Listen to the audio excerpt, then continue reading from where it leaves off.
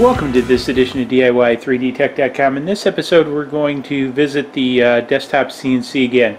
So have done a couple things since the last time we visited and we did the first cuts with the wood. So as mentioned, I did swap these out. So here is the original rail that came with it that was on the side here, and you can see how much I've extended it. So this rail, the original one was about 25 centimeters long, about 250 millimeters long, and I've replaced it with these that are about 15 inches or about roughly 380 millimeters long. Now I didn't have to quite go this long, however I already had these cut for another project, and if I want to swap them back out to that project I didn't want to cut them again.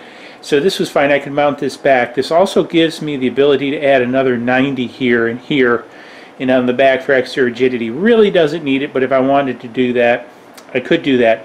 Now what I did do here is I did set, sorry for bumping you guys, it's kind of hard working around a tripod, so I sat these back about 3 inches from where they were. Now you can see that this bed clearly goes back past this bit. Now as I run it forward under manual control, you'll see as it comes forward I can get now a whole 100 millimeters of travel in this. So I can go a little bit past this bed. I'm actually thinking about making a new sort of sacrificial bed to go on top of here for mounting. And especially since I got such clearance here, I'm thinking about doing it. So you see how far that's going, and you can see clearly here I'm past. I am about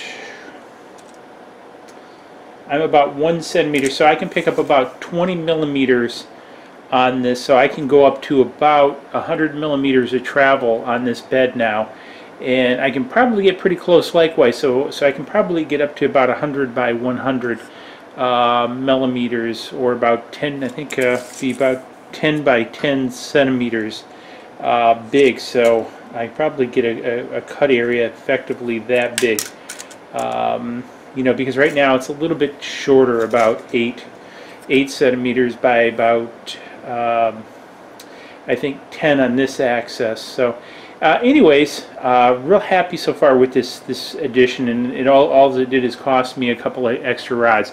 The other piece that I'm going to do is I found a 12-24 volt power supply, and I'm going to actually get it to replace the 2 power bricks that go on here, and then on either the laser or the bigger CNC I'm going to machine out a new back, and the power supply, which isn't that big, will mount back here and power all this. And then I want to build a handle here, so it's all one self-contained unit, and I can just pick it up and carry it, and that's sort of my idea with this project. Second piece that I'd like to get to today is actually I've got a piece of acrylic set up here, 3mm piece of acrylic, and I want to go ahead and cut that out. I've got a 2 flute bit in here.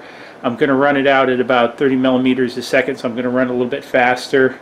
I did try cutting it with the same bit I used to wood, which is a bad mistake. I've done this before, and it just melts it and it makes a mess and breaks.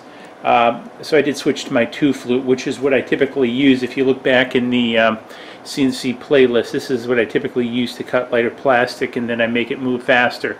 So I'm going to go ahead and then I'm going to get this set up, and so then we're going to jump into a time lapse, and then we'll come back to the bench and see how it cut out acrylic.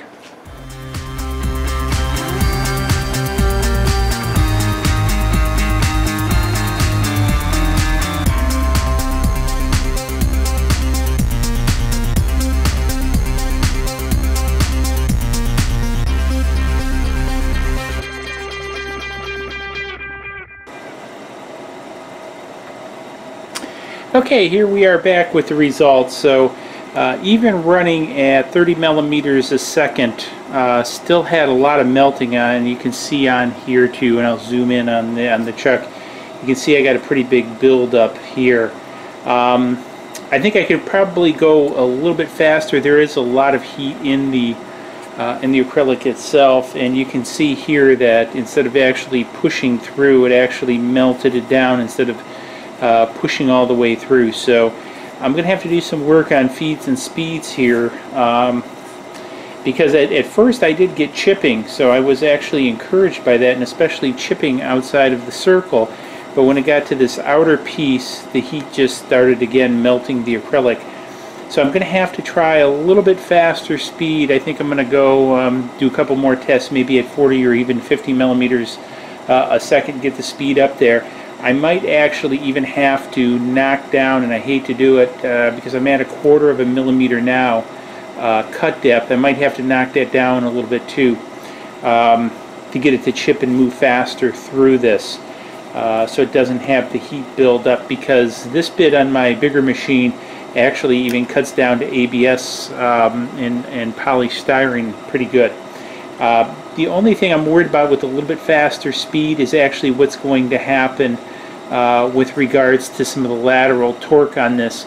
I don't know if you could see it, but I will have, you know, dubbed out the audio on it, but you could hear the motor torque as it made the corners, the radiuses here, you know, as it was coming into the material, because obviously more surface area was hitting the material at that point. So but I mean, there's no question that this will cut it. It's just getting the right feeds and speeds for this spindle. Now I can tell you it's a little bit warmer than when it did the wood. I mean, it's definitely not hot. I can hold my hand on here. I can just tell you it warmed up a little bit. You know, so cutting through the acrylic took a little bit more. Anyways, hopefully you follow along, and as I kind of work out the bugs of this, I'll share it with you guys out there too. So anyways, hey, if you found this interesting, you want to see more, give it a thumbs up. Don't forget the swag shop up in the corner. Subscribe button will be coming. If you're already a subscriber, thank you much, and we'll see you in the next video. Cheers. Please click like below and subscribe to the channel.